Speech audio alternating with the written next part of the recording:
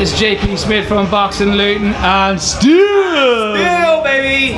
Hey, Kate Prosper, man. We were backstage on the High Rise show, and you know what, man? I'm buzzing like a fridge again, man. It's good, isn't it? It's awesome. It's awesome. It's awesome. You know, we brought it home and we've done the business. That's all I can say. We brought it home. We've done the business. It was amazing to have more people here to watch me get this victory, and I just want more now. I just want more. I just want to keep pushing on. And you know what? Do you think there was part of, because that fight was so not nip and tuck it, but it was just kind of a bit clumsy, the way his style was just so awkward for you, wasn't it? Awkward, and do you know what?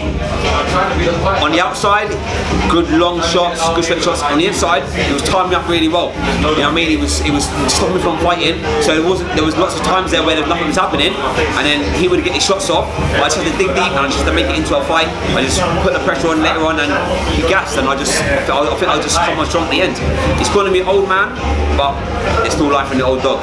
That's it. I mean, you know what? That was one of the things they said yesterday. You know, and I thought that was like the litmus. You know what I mean? Lift the touch paper yesterday. Yeah. Like, don't say that, man. Don't say that. If anything, it's not about age with me. You know what I mean? I've still got a lot in the tank, and we've got a lot to prove to people now. So we're gonna keep pushing on. And how did you feel as the fight finished? Because I was watching, and halfway through, it was like there was rounds 4 and 5, and I was like, I have no idea what's just going on in there. There's too much grabbing. There's too much. There was a lot of holding. There was a lot of nullifying each other's work. You know what? I know he won the first round. He's picking with shots. Second round, not sure. You know what I mean? I won a couple of rounds. He won a couple of rounds, and then you know what I mean? So up until that point, he wouldn't, because he was holding me a lot. He was holding me a lot, and I couldn't work. Yeah. But so I don't mind little moves as well. That maybe some infringements, but that's boxing. So I wasn't moaning, but I just know for a fact the last 3-4 rounds I won clear. So I thought when there's been that decision, I thought I'm gonna get this. I just thought I won it by a couple of rounds, but it was a close fight and a good fight. Yeah, well, I thought you'd gone away just near the end, and I think you'd stretched it by about 3 rounds at the end. I thought, because he kind of started. I was saying like this holding and thing show was just going to an end. The circus had stopped, and he realised he just couldn't do no more. Yeah, he couldn't get his shots off. But I just think, you know what? Credits to him.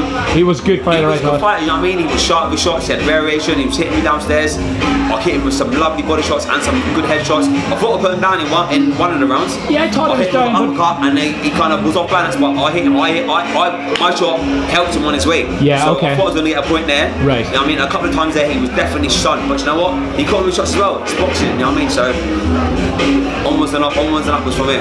Well, you know what? Everybody's asked you what you're going to do next, so we're not going to ask you that, because we're going to have a chat about that in the next week or so. Do you know what I mean? Right. Once we know when the dust settles, we see where we're at. And yes, well, how about a big shout for all the fans who turned up tonight, Keir? That's been awesome, isn't it? They made a difference, you know. There was times there where I was tired. You know what I mean? I was feeling the pace myself.